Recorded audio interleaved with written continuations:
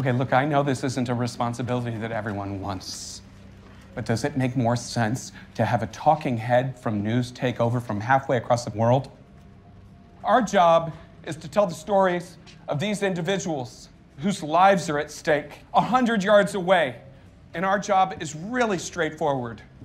We put the camera in the right place, and we follow the story as it unfolds in real time. News can tell us what it all meant after it's over, and I'm sure they're gonna try. But this is our story, and we're keeping it.